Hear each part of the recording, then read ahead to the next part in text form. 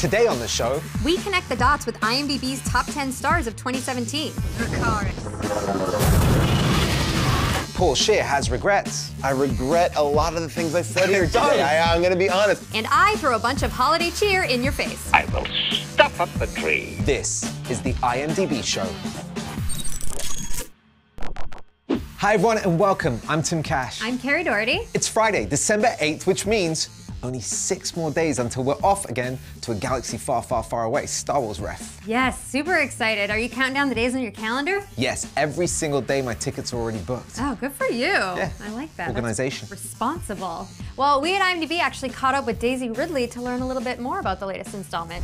Show me my place in all this. It's really cool for a character to sort of be going through something and the audience totally with them. That I get to explore things that a lot of the time films don't have time for or don't concentrate so much on.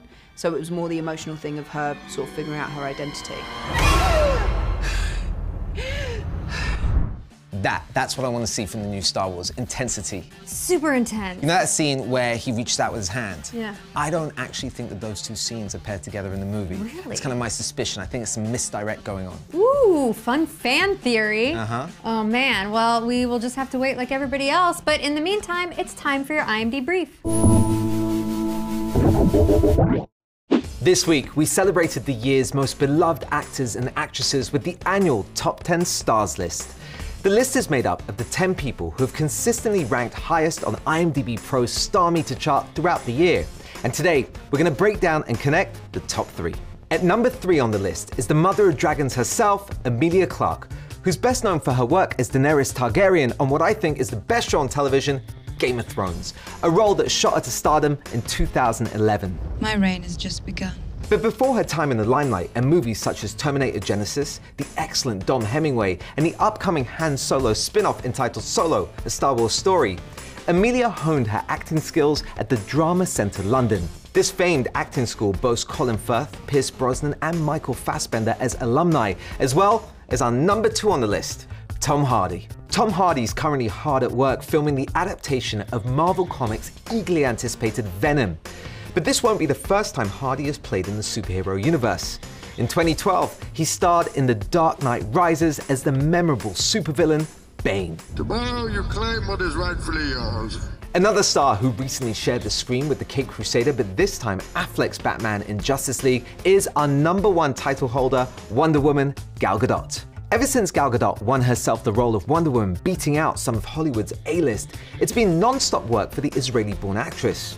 And it doesn't look like it's slowing down anytime soon, with Justice League Part 2, Wonder Woman 2, and the upcoming Flash movie Flashpoint already announced.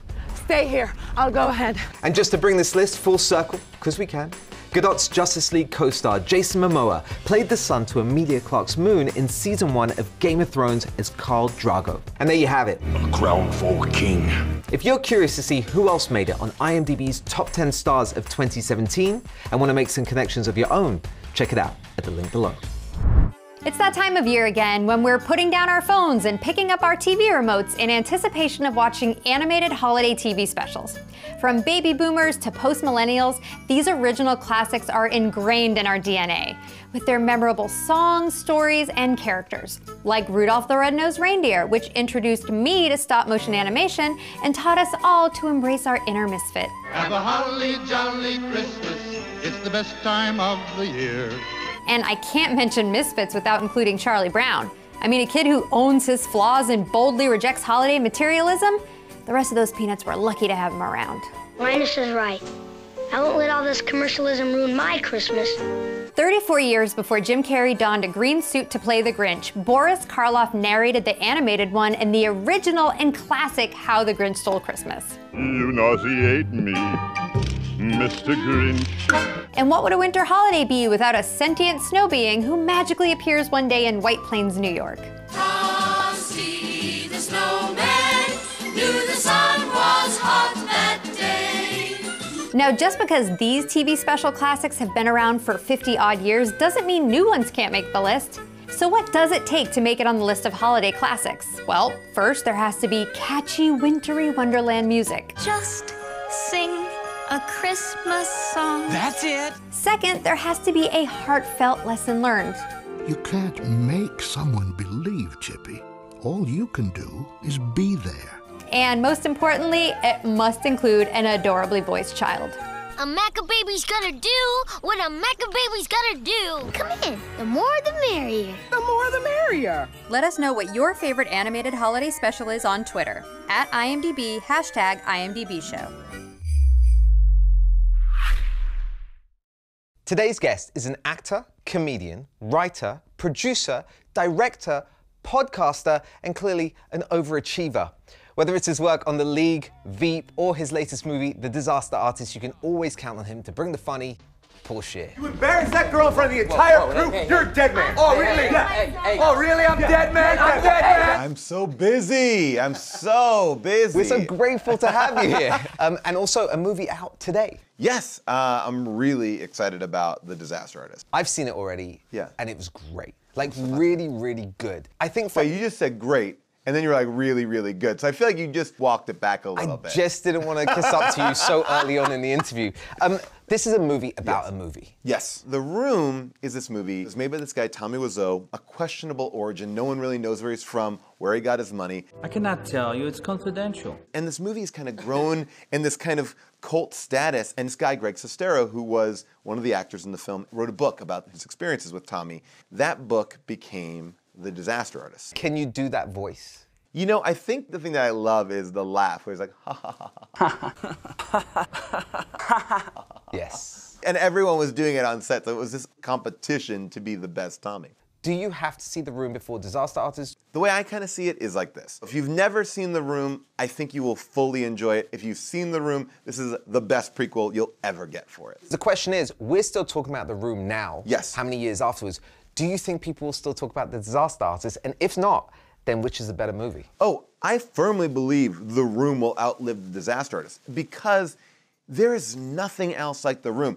You know, when they say like good, bad movies, I don't believe in that. Like it's so bad, it's good. Believe me, I've been in a couple bad movies. Meet Dave if you haven't seen it. No, I'm kidding. But like a movie like Piranha 3 Double D. Don't look it up. They'll find you. They'll always find you. Bring me my legs. It's not a pretty sight. It's not a pretty sight. Well, we got to catch up with James Franco at the Disaster Artist Junket to find out which one bad movie he would have loved to be in. There's this movie that I keep bringing up that Paul Scheer turned me on to called Miami Connection. It is so weird and fun, but it's like a 12-year-old boy's idea of everything cool. Oh, he robbed you. He took my answer. Now you got to think on your feet. What would be one bad movie that you would love to be in? I'm gonna go and say Gymkata, a action movie based off gymnastics. His title, 3-time world gymnastics champion. His assignment, a secret mission for the United States government. All right, we'd love a piece of trivia from you about the film The Disaster Artist for the IMDb page. Okay, and this movie has amazing cameos, but cameos. A few people were left on the cutting room floor. Who? Jim Parsons, Kate Upton, Eliza Coupe, and Zach Braff all shot scenes that just did not figure into the narrative that finally got sculpted down for the film. So I can't have you here and be a true Star Wars fan without asking how you're feeling about this new movie coming out next week. I am so excited. My tickets are bought. I'm ready to go. So what are you hoping to see in Last Jedi? I love Rian Johnson. Whatever he does, I just want to be surprised. I feel like there's been such a small amount of leaks on this film that actually even makes me more excited. What is your geekiest Star Wars moment? Oh my gosh, you know, I paid to go see Meet Joe Black because the Phantom Menace trailer was playing before it. And I sat through Meet Joe Black because they were playing it at the end of it. Meet Joe Black is not that bad. Have you seen it recently? I thoroughly enjoyed this peanut butter. Maybe it was just the Star Wars fan in me. It was like, I don't care. I want to see more of this. You're writing the new Galaxy Quest for Amazon. Yeah. What can we expect? To me, the dumbest thing you could do is be like, they're back in space. So I want to do a thing with 2 different casts, a brand new Galaxy Quest cast, kind of in the vein of a J.J. Abrams reboot of Star Trek, and continue the story of our old cast, but literally continue it, not just redo it. We are actors, not astronauts. You are our protectors. You know, for me, the biggest challenge is creating something that's uniquely new, that I'm proud of, that also the fans will love and will bring in new fans. As you're writing Galaxy Quest, in the Yes. future, your lines may be used in this, the Oh my IMDb gosh. speed round. It's a big thing. I'm gonna read you a classic line from a TV or movie, and you're gonna fill in the blank, but with your own word or phrase. Oh my gosh, all right. Ready? Yes. Love means never having to say, I'm sorry I didn't flush the toilet. your poor wife. My mama always said, life is like a... really gaudy shirt, because last year for Christmas, she got me a shirt which is like a screen print of Casablanca. Because she's like, you like movies? It's a movie shirt. She sounds awesome. One from Galaxy Quest. By Grabthar's hammer. I will write the best version of the script that I could possibly write. Paul, stick around just for a bit. We're gonna have fan questions for you in just a moment. But first, Kerri headed out to see why The Room is the perfect midnight movie. If you're planning on seeing The Disaster Artist this weekend, you should definitely check out the movie within the movie, Tommy Wiseau's 2003 bizarro masterpiece, The Room, which gained cult status after being shown at midnight movie screenings here in Los Angeles at theaters just like this. I recently sat down with a few experts to talk about midnight movie culture and how The Room found success within it. You are tearing me apart, Lisa! Bernie, you are a connoisseur, an expert on the midnight movie. Tell me everything I need to know. So midnight movies have a really rich history and tradition. It really probably started with Pink Flamingos. Central heating, how repellent! And then Rocky Horror, like the queen of the midnight movie, exploded it onto the scene, and I mean that took it to a whole different level with the live show, shadow casting, and things like that. Why don't you stay for the night? What do you think it is about The Room that makes it the perfect midnight movie? That one sprang up so organically. It's culty, it's a little weird. Even some of the dialogue pausing, similar to Rocky Horror, where there's so much room for you to take it and run with it. I did not hit her. I did not. Oh, hi, Mark. Tommy Wiseau may be the man responsible for making The Room, but it may not have reached its full audience potential without the man who originally discovered it back in 2003, Michael Rousselet. I saw a trailer for The Room in 2003. It was the most overly dramatic, bombastic trailer I've ever seen, and it told me nothing. And then I saw it on the marquee at the Fallbrook Laemmle as I was just driving by. We walked up to the box office, and she pointed to a sign that said, there will be no refunds for The Room after the first 15 minutes. And we're like, tempting. No one else was in the theater, so we were able to run amok. We were just laughing and screaming, and like, what is going on? Before the film was even over, I was on the phone calling my friends saying, you have to see this movie. And then we all said we're gonna come back the next day, and we brought more people, so we had like 30 people. And then on the final night, when we knew it was gonna be gone, we brought 100 people. But The Room wasn't gone. People kept talking about it, and even celebrities like Paul Rudd and Kristen Bell started hosting viewing parties, propelling The Room to the popular midnight movie that it is today. So if you and your friends hit up a midnight screening of The Room, don't forget to maximize the fun by wearing your finest tuxedos and tossing a football around like totally normal human beings. That's it, I'm done. Okay. Great idea, Denny. Fun fact, guys, Michael Rousselet is actually in The Disaster Artist. I'm not going Where? to tell you where. It's an Easter egg. He's like a spoon. Find him. There's one thing you have to do if you see The Disaster Artist. Stay until the very end of the credits. There's like a Marvel-esque like post-credit scene that is worth your time. And I know that there's like 2 of them. There's like one, and then stay till the very, very end, and you'll have a treat. What kind of drugs do you take? So Paul, Yes. we reached out on Twitter to get some fan questions for you. This is a how did this get made specific question. From @preakil. Have you guys ever had a situation where you wanted to do a movie, but one of you genuinely thought it was good? Oh yeah, that actually happens a lot. You know, on our show, we try to find the best or most fun to talk about bad films. We've been recommended so many times to do this movie, Drop Dead Fred. Yeah. And June loves Drop Dead Fred. Rick She's like, Mile. it's great. It's amazing. All right, yes, so you guys I'm both. with June. All right, then is off the table. I'm sorry, I'm gonna have to be sick all over you immediately. Lie down. I have another one. @Citizen Spank. What does James Franco smell like? I gotta say, James Franco does not let you down in the smell department. Really? I'm gonna say sandalwood. You wanna be around him. He's like a wonderful candle that's not overpowering, but you know it's there. So Paul, at the end of every episode, we all go over our watch list. Basically, what we're watching that we think everybody else out there should be watching. What are you watching right now? You know, I think the show that I've been telling people to catch up on is The Good Place. Kristen Bell wakes up and she is in heaven.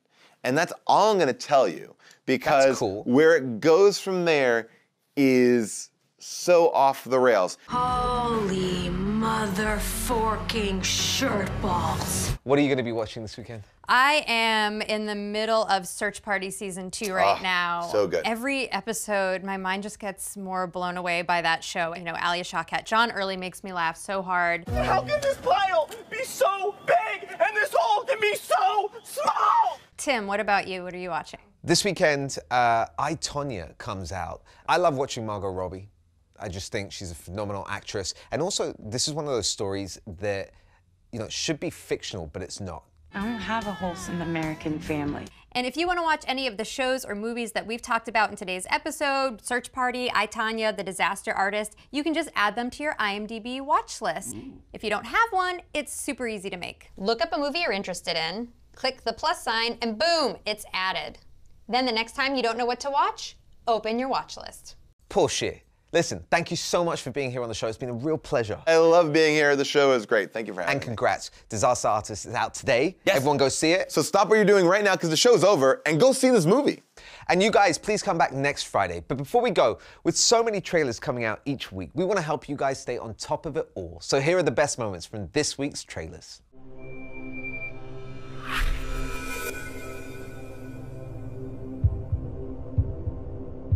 Ladies and gentlemen, this is a robbery! We're not taking you to court. We're just taking your money. I'll be with you to the end. It's the worst fake crying I've ever seen. She's just using the technique.